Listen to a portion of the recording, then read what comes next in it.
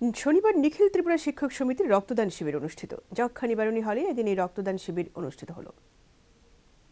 প্রয়োজনের ডাকে সাড়া দিয়ে স্বেচ্ছায় রক্তদান শিবিরের আয়োজন করল নিখিল ত্রিপুরা শিক্ষক সমিতি।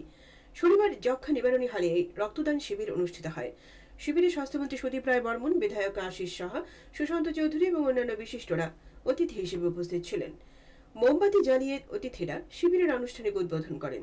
আর নিজ বক্তব্যে এই রক্তদান শিবির সময়োপযোগী সিদ্ধান্ত বলে আয়োজক নিখিল ত্রিপুরা শিক্ষক সমিতিকে ধন্যবাদ জ্ঞাপন করলেন স্বাস্থ্যমন্ত্রী সুদীপ রায় বর্মন।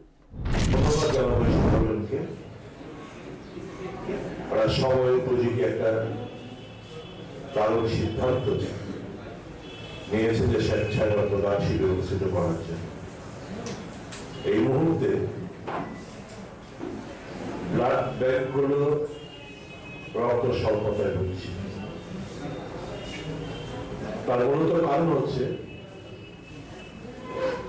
আমাদের প্রতিনিয়ত প্রচুর রক্ত আমাদের ক্যান্সার পেশেন্ট, থ্যালাসেমিয়া আক্রান্ত রোগীদের,